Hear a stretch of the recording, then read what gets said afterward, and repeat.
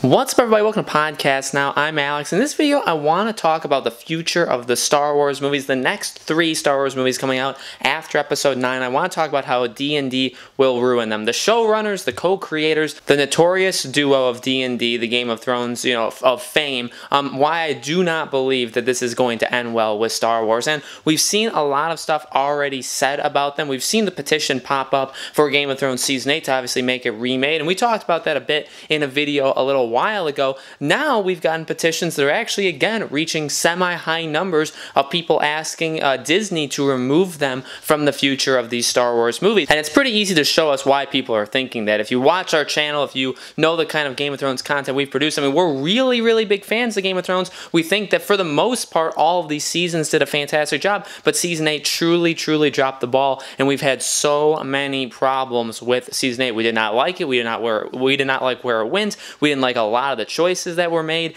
So there were just a lot of problems with Season 8, and we're on that side of the fence for anybody, interested on if we, where we stand on Game of Thrones Season 8. We're on that side. And being on that side, I have to wonder about these Star Wars films. Now, again, it's not a question of do we hate Game of Thrones? Do we hate Star Wars? That was never the thing with this petition for the Game of Thrones, to have Season 8 being remade. It was never a thing of do we hate it or we need it to be done. It's showing them a message that we are not pleased. And when it comes to Star Wars, I'm a massive Star Wars fan. I love those movies. I've been a Star Wars fan since I was a kid, and it's one of the, it's the biggest franchise, I think, to me, in terms of an individual, growing up. Star Wars means so much, and I think it means a lot to everybody, to a lot of people. And, having these two going to, helm the next 3 of them, I just can't help but think that this is not going to go well. I mean, in my honest prediction, I think this is what's going to happen. The first 2 Star Wars movies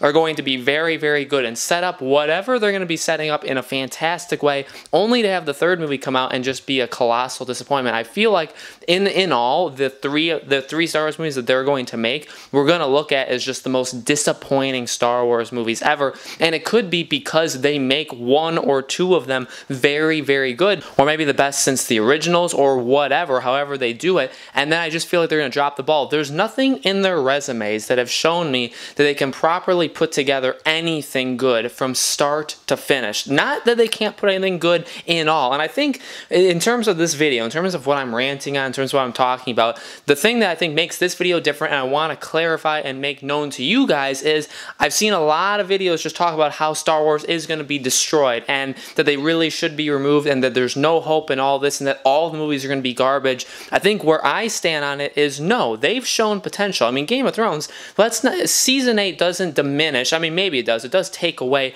a lot of the character growth and development and story and plot lines that they've been telling, but they're the ones who told it. I mean, yes, they used George R.R. Martin's books, but then, those ran out and they had to take liberties of their own. So you can argue how much was actually them, but they managed to create and put together a pretty good universe in Game of Thrones. Now, how much of that was actually them, that's to be debatable, but they're the showrunners, they're the co-creators, they're the writers. They have such an integral part of the show. So the success of the show, I do feel like you have to give them credit leading up to Season 8. And Season 8, I mean, obviously got people to watch. The ratings were super high for Season 8. It's just a lot of people were disappointed how they put it all together. And beyond that, what they did, I mean, certain things of what happened in Season 8 were fine. The Night King dying was fine. How it actually ending, the Daenerys going mad, Jon killing her, forming the council, all that stuff, those are okay. I'm okay with those decisions. It's just how they got there. It's the rushness of it. It's how fast they just jumped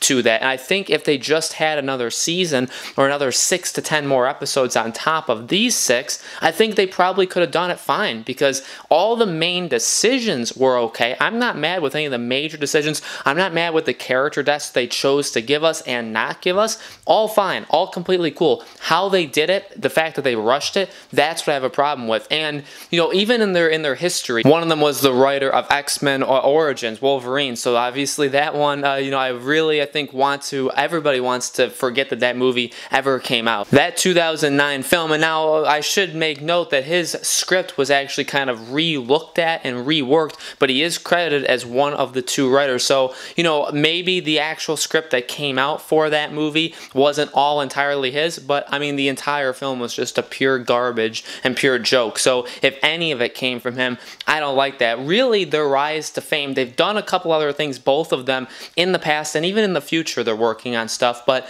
you have to really, I mean, I look at that, Wolverine Origins, I look at that, and I look at Game of Thrones. Those are the two biggest things that you can honestly look at. They got all of their fame and how good they are, and the fact that they got Star Wars, it's because of Game of Thrones. It's not because of anything else. It's because of Game of Thrones. So you have to just look at Game of Thrones and say, well, what kind of themes? What are they going to do with these Star Wars movies? And I think that they have it in them to make very, very good Star Wars movies. But what they also don't have in them is, I think, an ability to have closure, an ability to actually finish what they started. I feel like the biggest problem with Season 8 is it kind of buckled under its own weight, that they built it up and they forgot so many things and they let so many people down. They let the characters in the show down. I mean, so many things wrong. And maybe it's because of the rush. Maybe it's because they didn't have enough episodes, but they were offered episodes. So it ultimately comes down to bad decision making, which, do you want that for a Star Wars film? I think when they first announced that when they were going to make the next, a trilogy, or I think they actually was only announced they're going to make 2, but now it's 3, I was very, very excited. I mean, I want to see that. There's rumors that it's going to be like Knights of the Old Republic era.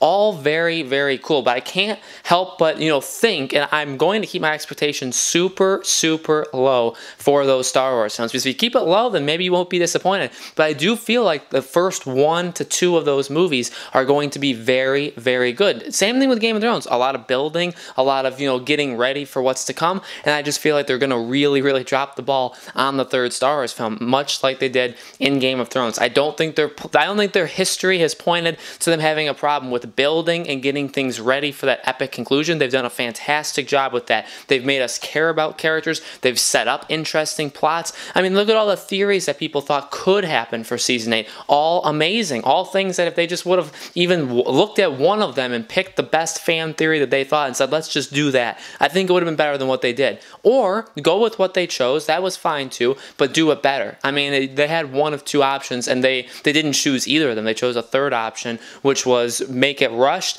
make our own ending, which was okay, but do it in just the worst way possible. And I don't want that for Star Wars. I want Star Wars to be okay. Rian Johnson has already messed up Star Wars enough, so please leave it alone. Only let JJ and George Lucas. Those are the only 2 people I really think should touch that movie. And Kathleen Kennedy, she's the one who signed these people up. She's going to be held responsible if their movies fail as well. So all very, very interesting, but I do not have hope for these Star Wars movies. I'm going to keep my expectations very low so I won't be disappointed when ultimately they build up it. And, if the first 2 movies are amazing, I will still keep my expectations at rock bottom because I just don't trust them anymore. I think a lot of people have lost a lot of faith. They're getting referred to now as Dumb and Dumber, and a lot of things being thrown at them. Some not nice things for sure, but did they earn it? I mean, that's up for you to decide. But definitely the faith in them has been shaken. I don't think people are as excited. And obviously, I mean, there's petitions to get them removed from Star Wars. People are warning other people like, hey,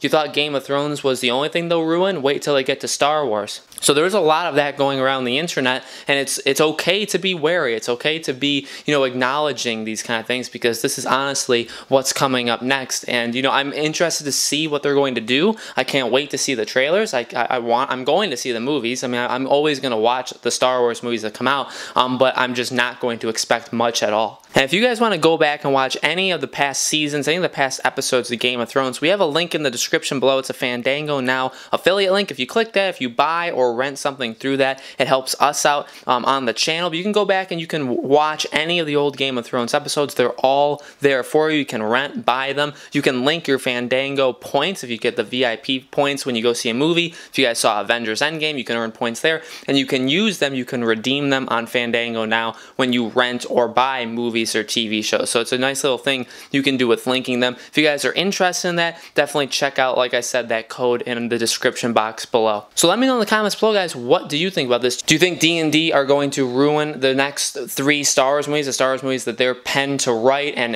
completely kind of realize and have their own vision for? Do you think they're going to be able to do it or not? Let me know. Make sure you guys subscribe to our YouTube channel, Podcast Now, and hit that bell icon. And we've been covering a lot of Game of Thrones stuff on the channel. We're going to be continuing it with one more video later this week. And we're also going to be covering Game of Thrones even past this. We're going to be covering the prequel when it's out. So, if you guys have been following us for our Game of Thrones content, we definitely don't want you to leave. We want you to stick around and stay with us, and we're going to have lots of stuff in the future over the next several years talking about Game of Thrones. So we're really excited for that. So I hope you guys stay around with us. So thank you guys so much for watching. We'll see you on the next video.